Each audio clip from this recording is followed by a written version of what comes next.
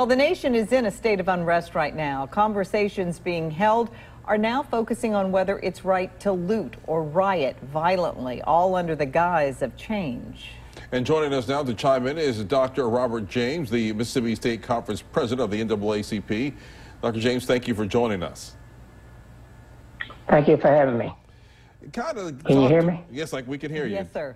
Talk to us about the mood of the country right now with the protests and also some of the riots that are going on. How are you assessing this right now? Well, the uprising taking place in Minnesota, St. Paul, Kentucky, Los Angeles, and other locations across this country as the results of anger, fear, sadness, distrust that has been manifest for years throughout our communities. Enough is enough. We are done dying. This is not an isolated incident. They are directly related to systematic racism that plague our country.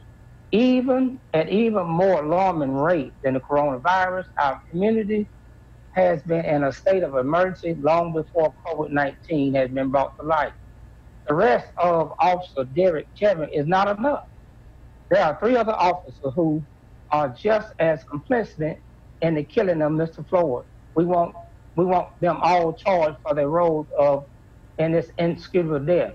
We're calling for a federal legislation similar to the hate crime bill to develop, which will provide detailed procedures and penalties in the case of brutality of police brutality. The unrest that we're seeing today is what is happening when the road of injustice is too long, drawn out. The uprising as a result of our community feeling as though once again, nothing is going to be done.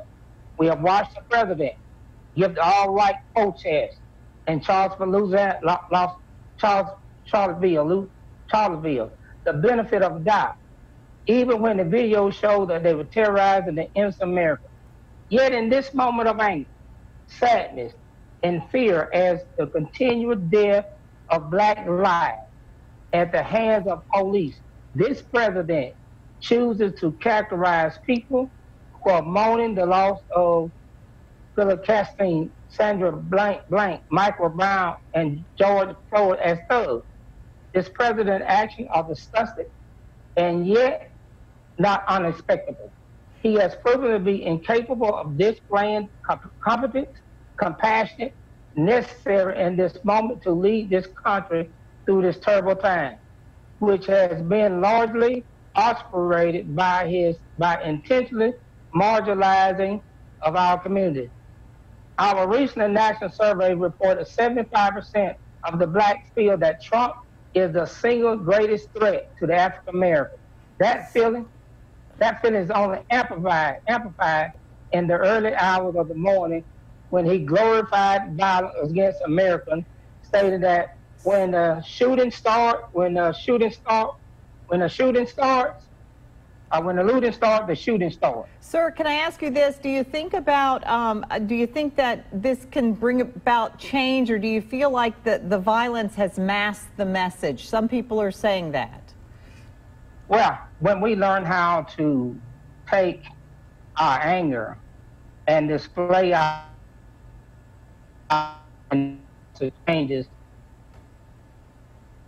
self does not going to bring a change. People are angry, they're disgusted, that they have that energy. We deal with our police brutality, then we'll have that change need to happen. All right, Dr. Robert James, president of the NAACP for the Mississippi State Conference, we thank you so much for joining us and for your insight in this. Thank you.